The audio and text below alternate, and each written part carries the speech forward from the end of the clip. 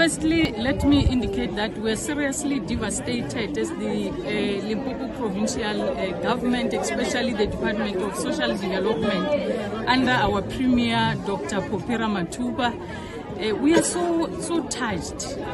Hence, you can see all of us, we are here, district councillors, local municipality, Polokwane. It's because we felt this cannot only be left to the family of Mokwele. We are also affected, especially when you check in terms of gender-based violence in the province.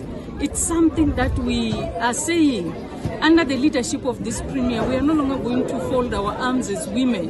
We will have to stand up and make sure that we also encourage our police, especially those who are investigators, the prosecutor up to the judge, to make sure that perpetrators who go around killing our women, making sure that our young kids are left, they are orphaned. Because even here in the Mokwele family, you might have heard that she was the breadwinner, permanently employed as a teacher, also adding value to build the future of this province. Because once you become a teacher, you also contribute in terms of making sure that we produce the best in preparation for the next generation.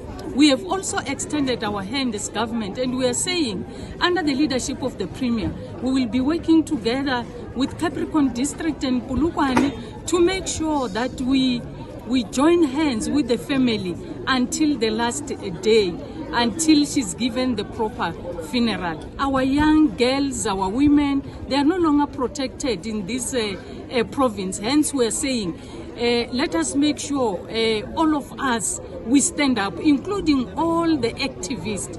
We must join hands to fight this gender-based violence. Thank you so much.